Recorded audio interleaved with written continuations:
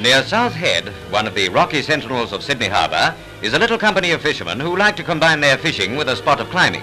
And the more dangerous the climb or the descent, the more they like it. They can swarm over precipices with hardly a foothold enough for a fly, where one false step would mean stark tragedy.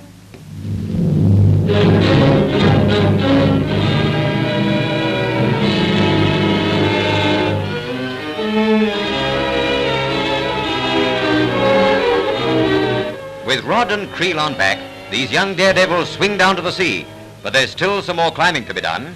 Natural handholds give them a little extra help, and they can do with it. Don't look down or you'll get dizzy. One little error of judgment and it'll be the last. There's a drop of 300 feet. And that doesn't look any too safe, does it? But to these nerveless climbers, it doesn't look any too dangerous. Risk of breaking their necks simply adds spice to the adventure.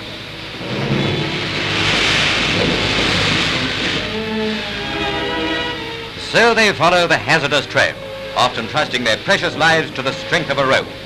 And all this for a few fish. An ominous reminder of the perils that beset even the most experienced climber. The fishing grounds are not accessible by boat because of the dangerous swell that surges over the sunken rocks. And even here the young daredevils run a great risk. One high wave deflected from the rocks would be vicious enough to knock a man down and break his leg, or worse. And he risked his life to catch just this.